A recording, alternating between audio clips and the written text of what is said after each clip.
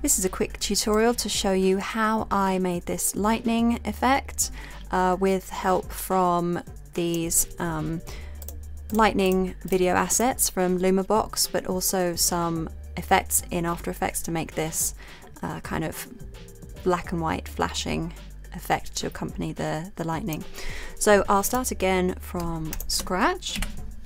So I have my facade in my comp that I made with Luma Map, and then I'm just going to drag some of these lightning assets. So these are just video files with some sort of glowy lightning strikes on them that begin and then complete, so you can loop them if you want.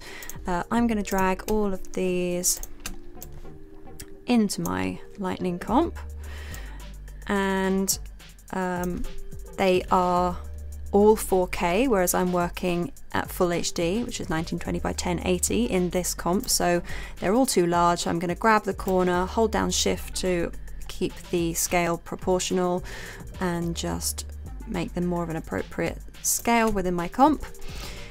And I'm also going to set them to lighten.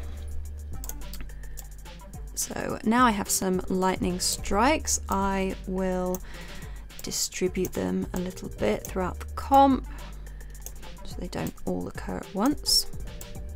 So I'll have one flash, and maybe I'll move this so that it's kind of emitting maybe from the base of whatever this sort of metal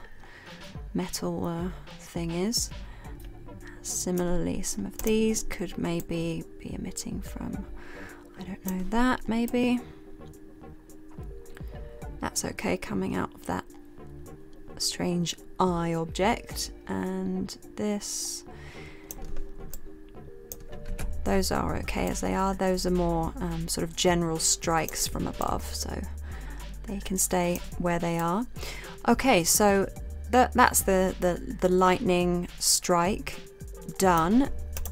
What I will do now is make that flashing sort of black and white effect. So I'll do that by, in fact, I'll go to Layer, New, Adjustment Layer. And this can sit just above my facade layer, and onto this, in fact, I will call it flashing. And onto this layer, I am going to put a threshold effect, and I will set this to something like,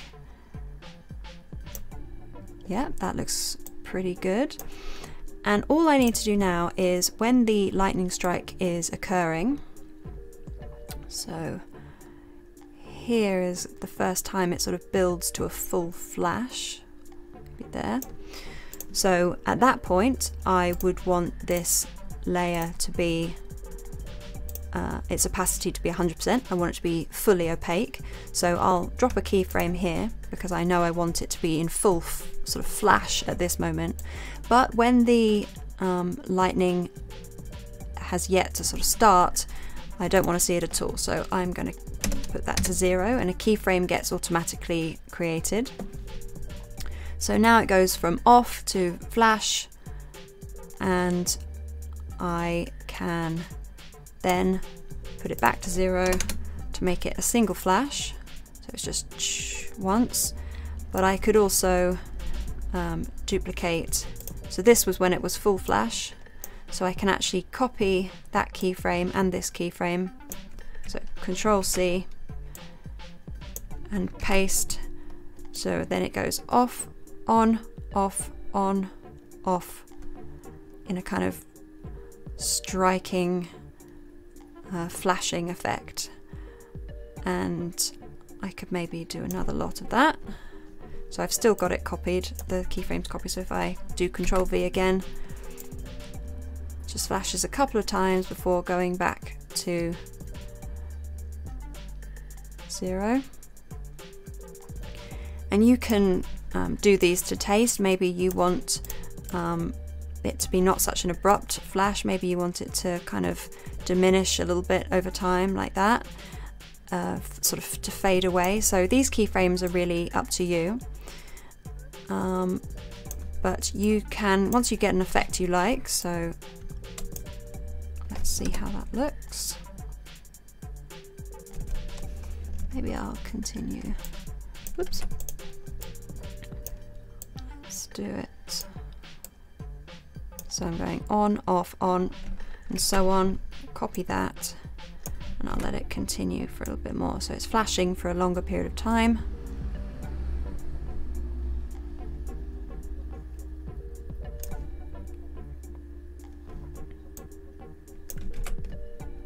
And again. How does that look?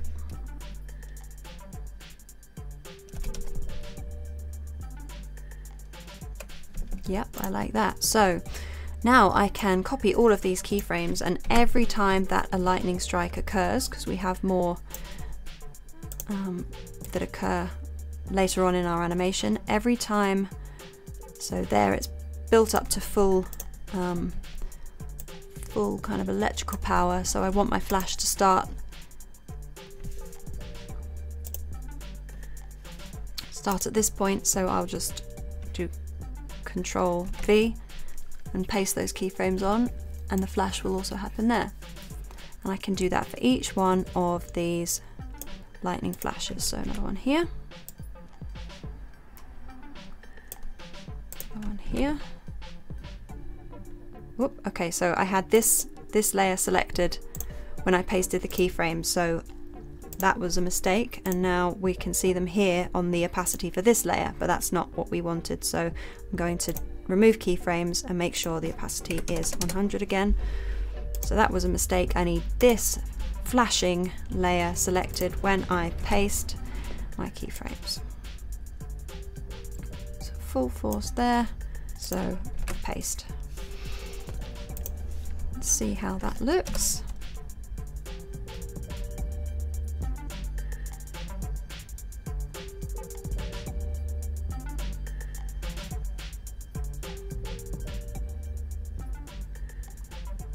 And there you have a flashing lightning effect.